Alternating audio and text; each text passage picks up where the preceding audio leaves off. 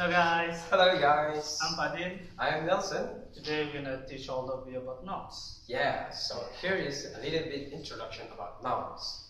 It is one of the major and largest word classes. A noun refers to person, animal, or thing. There are two types of nouns, which are Proper nouns and common. Proper nouns name particular person, places, or things. For example, Miss Chelsea. Hi, Miss Chelsea. Hi. University Malaysia Sabah, and etc. For common nouns, refer to people, things, but are not the names of the particular individuals. For example, university, lecturer, students, and many more. Continue from common nouns, there are two types of common nouns, which is countable nouns and uncountable nouns. Okay, for countable nouns, it refers to things that you cannot count separately. They can be singular or plural. You can use a or an before countable nouns. For example, 1 woman, 8 planets. I'd like a sandwich. Okay, so the next part is non-countable nouns. It refers to things that you cannot count separately. They usually have no plural form. We usually do not use a or an with non-countable nouns, though they are often preceded by some or the. For example, you should avoid cholesterol. For these sentences, we cannot use you should avoid cholesterol. Can you call it cholesterol? Nah. Okay, that's all. That's all from us. That's all for nouns. And let's move to the next Session. Yeah. Bye. Hello everyone, I will proceed to part 4. In English language, there are some nouns that have both count and non-count meaning. Sometimes, a word that means one thing as a non-count noun has a slightly different meaning if it also has a countable version. So, it is important to pay attention to the context and meaning of the noun in order to determine whether it is being used a count or non-count meaning. We probably know that the water is a non-count noun. We can say too much water, so much water, a little water. It's referred to a liquid, so it is a non-countable. However, in other meaning, water can be a count noun. We can say, can I have a glass of water please? Or, can I have 2 water? It is countable noun, but in different meaning, because we add some quantifiers before the nouns. So, this is proof that the water is a count and non-count meaning. Hello everyone, now I will proceed to part 5 of non-count and count noun. In this part we will learn how non-countable noun become countable.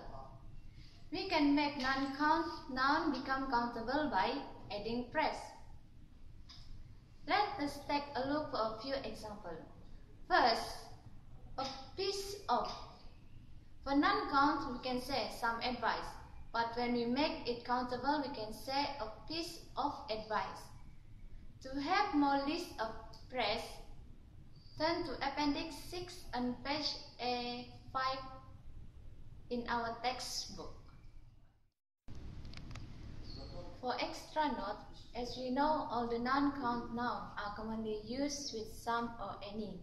So, when we use phrase, the sentence sounds formal and usually it is used in writing, when some and any usually used in daily conversation. For example, can I give you some advice? And for phrase, can I give you a piece of advice? It sounds different, right? Now I will continue to part 6.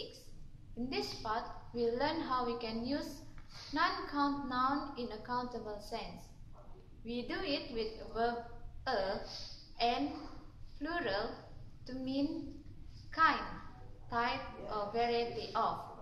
As we know, a or an are used on count noun.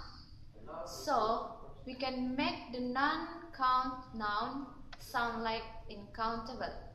For example, in Italy, I tasted a new pasta. In this sentence, it's referred to countable noun, where pasta refer to non. In this last part of count noun and non-count noun, I will explain about irregular noun. In the first part, I will explain about non-count noun that ends with s. Usually, for non-count noun will be considered as singular noun as mentioned earlier. Examples of non-count noun that ends with s are mathematics, statistics, billiards, balls, mums, lumps, etc.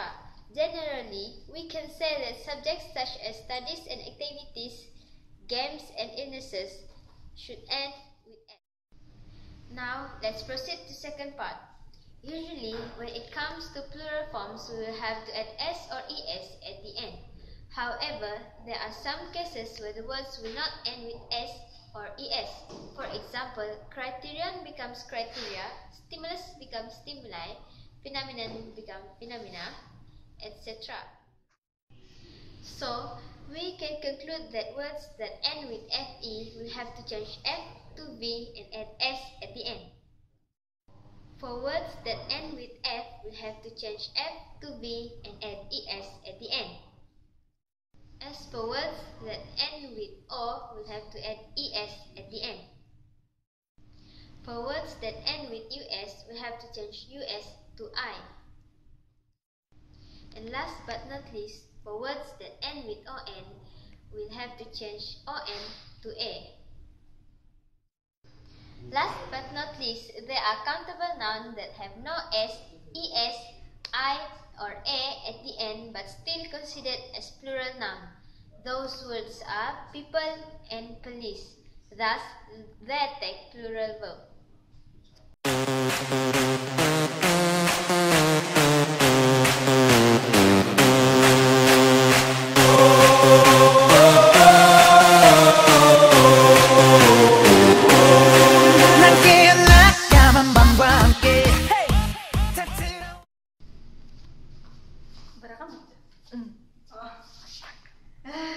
In English language, there are some nouns that have both count and non-count meaning.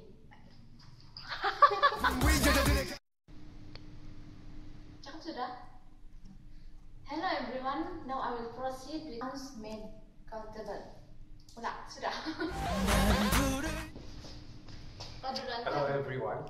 So today we're going to learn about nouns and nouns is. Here is a little bit introduction about nouns. Nouns is one of what nouns? It refers to thing, person, or animal.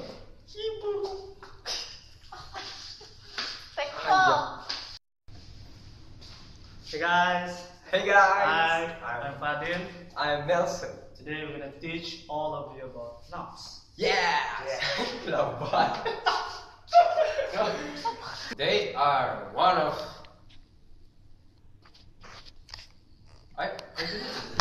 Noun will be considered as singular noun as mentioned in part 2. In this case, activities, games, and illness. Stop.